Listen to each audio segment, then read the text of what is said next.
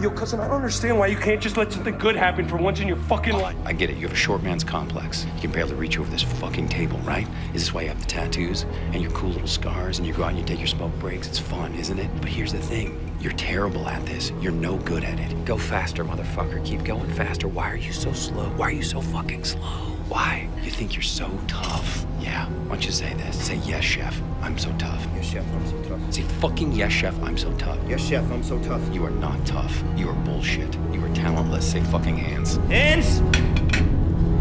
You should be dead. Hands! Somebody fucking answer me! You get that change at the $5 at the Goodwill? Fucking Christ! Hands, please! Please! Finishing Step talking out. to Marcus and Step out. Okay, I'm gonna talk to Marcus. Step I'll get order. the fuck off my expo chef now! Get the fuck off! Thank you. We're firing 76 beefs, 34 chickens, okay? 12 French fries, 12 mash. Fucking now.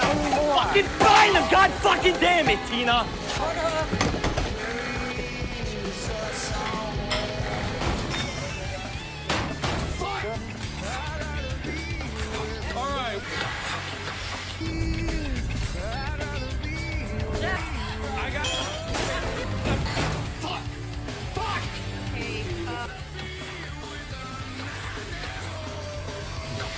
You're terrible at this. You're no good at it.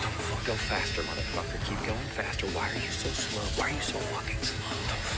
None of this isn't too much. You are not tough. You are bullshit. You are talentless. You should be dead. I don't need to provide amusement or enjoyment. I don't need to receive any amusement or enjoyment. I'm completely fine with that. Because no amount of good is worth how terrible this feels.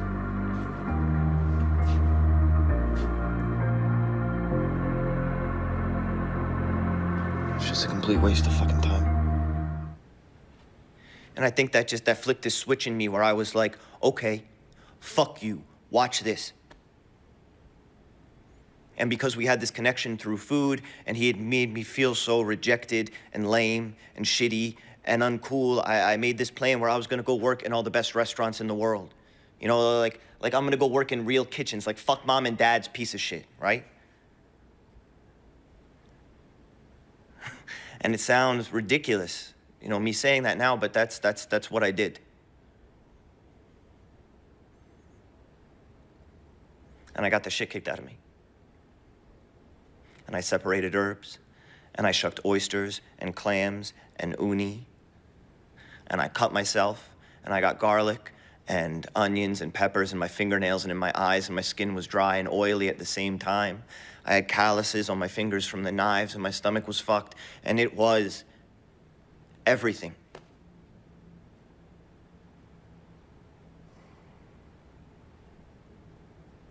And a couple years later, this funny thing happened, which is like, for the first time in my life, I started to find this station for myself.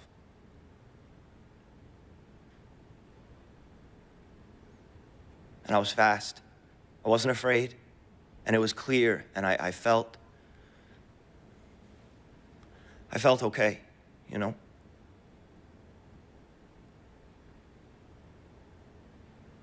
I knew which vegetables went together, proteins, temperature, sauces, all that shit. And when somebody new came into the restaurant to stage, I'd look at them like they were a competition, like I'm gonna smoke this motherfucker.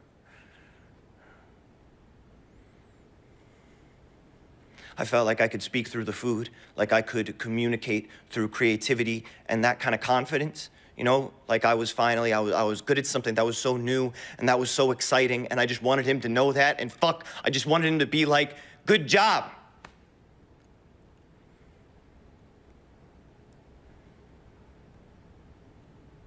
And the more he wouldn't respond, and the more our relationship kind of strained, the deeper into this I went and the better I got.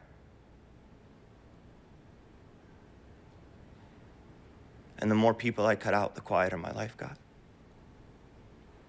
And the routine of the kitchen was so consistent and exacting and busy and hard and alive, and I lost track of time, and he died. I think when I was a kid, anything that would give me any sort of excitement or amusement or enjoyment, it always got kind of fucked. You know, I don't think my family meant to ruin it or anything like that. You know, I don't think they did it on purpose, but I think sometimes they try too hard. You know, or they'd make promises that they weren't able to keep.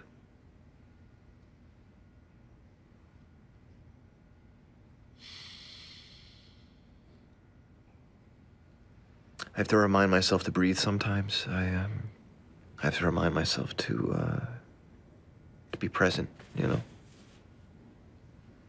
Remind myself that the sky is not falling, that there is no other shoe, which is incredibly difficult because there's always another shoe.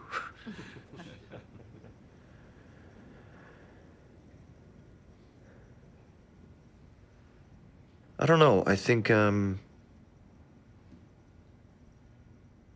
know, maybe if I could provide more amusement or enjoyment for myself, it would be easier to provide for others, you know? I don't know.